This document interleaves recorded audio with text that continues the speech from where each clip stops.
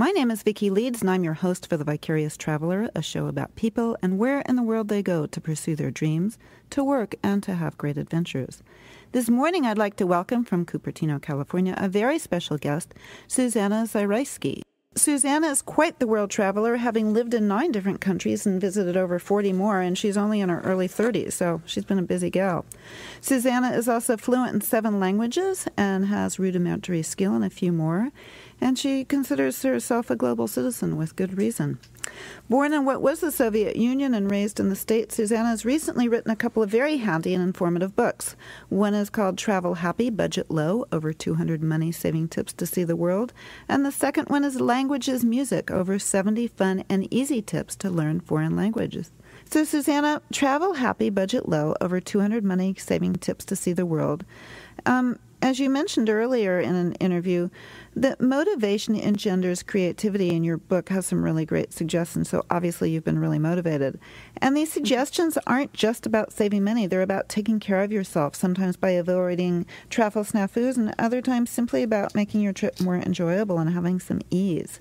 And these tips range from the simple and the basic, like wearing slip-on shoes to the airport, to posting your rants online. And you actually had a really interesting thing to say about customer service that I would like to read, because it's just another way of looking at things that I don't think that people might think of. Mm-hmm. And so from the section, miscellaneous section, one of the sections, there's a whole little thing about keeping your cool. And what Susanna says is, losing your temper while traveling may just ruin your trip. Life isn't the idea, nor is international travel. Of course, you can voice your concerns and complaints to the management of the establishment that did something wrong, but don't expect the customer service that you may get at home. Travelers from the U.S. who are used to the customer is always right attitude at home are notorious complainers when it comes to traveling in foreign countries. If you are from the U.S., don't be an ugly American tourist. Most countries don't have any idea what customer service means. In former communist countries, there were no customers or service, just government-run businesses and shops. People had to wait in long lines for everything. There were no refund policies. Even though it may feel like you're visiting Western shopping malls or familiar chains, they don't operate like you may be used to. Don't expect a smile and a refund for your complaints. It may or may not happen. Go with the flow. Your righteousness may ruin your day. So I thought that was really great, because we do tend to assume that things, when we go other places, are like we're used to at home, and they're not. Mm-hmm. No. So you mention over 160 website resources in your book, Travel Happy, Budget Low, which cover everything from booking your trip to dealing with health and safety issues to finding good travel companions.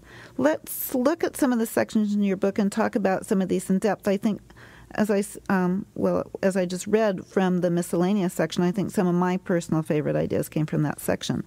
But in section 1, which is pre-trip basics, one question that came up for me when I was reading that was regarding travel insurance, something I've never invested in. Do you use it regularly?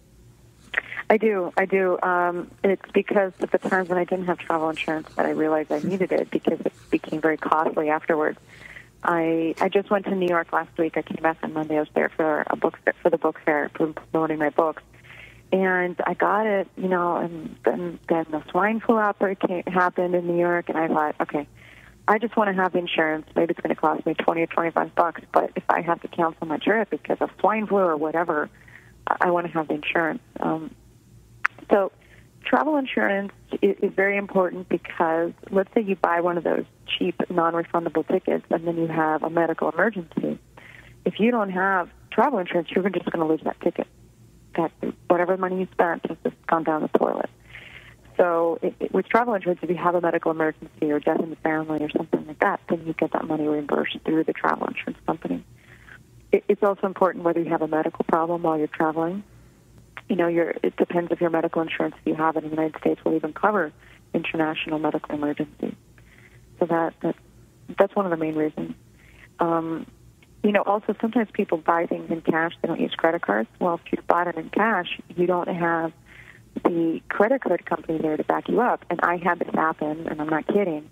I was traveling. I was living in Bosnia, and I decided I wanted to come back to the United States, and the cheapest plane ticket was with Swiss Air, and I bought it in cash because they didn't take credit cards, and then Swiss Air went bankrupt. I'm not kidding, it did. 2000, it was like a month after September 11th.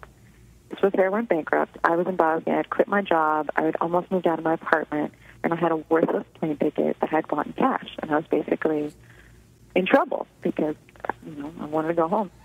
And then luckily the Swiss government bailed out the airline, and then I couldn't fly to San Francisco. I had to fly to Chicago and then pay for my own way back to San Francisco.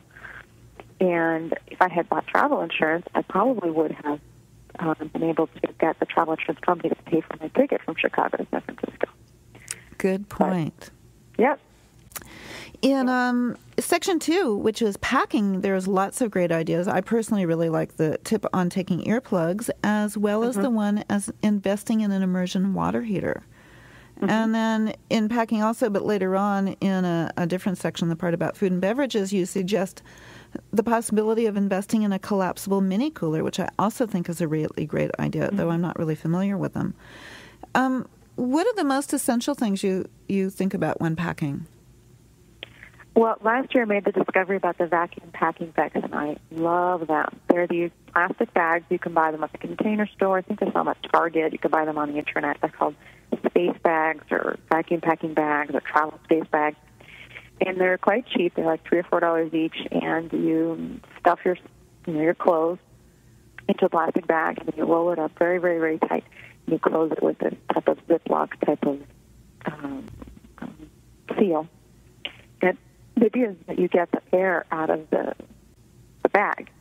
And then you can put the bag into your suitcase, either all rolled up or you can just make it flat. And it significantly reduces the amount of space your clothes take up in your bag. And think about it, if you're traveling in the winter and you put a couple of sweaters in your suitcase, they could take up a great portion of your suitcase because they're so big. So if you're able to get the air out and pack them in there, it's very convenient. So I really like that one. A travel pouch is really important, especially if you're traveling abroad and you have your passport, or if you're in a country where it's not safe, to be walking around with your valuables. The travel pouch is basically this it's kind of like a cloth envelope that where you can put in your money, your passport, your credit cards, and a lot of people have it right on their belly, and they have like an elastic band that basically keeps it around their waist. The problem with having right on your belly is it sticks out, and it looks like, you have this big envelope on your belly, and people can see it. So what I suggest doing is actually stuffing it between your pants and your underpants. So it's actually like, it's not noticeable. It's in the back. Another really great thing that you can get are what are called travel hidden money belts.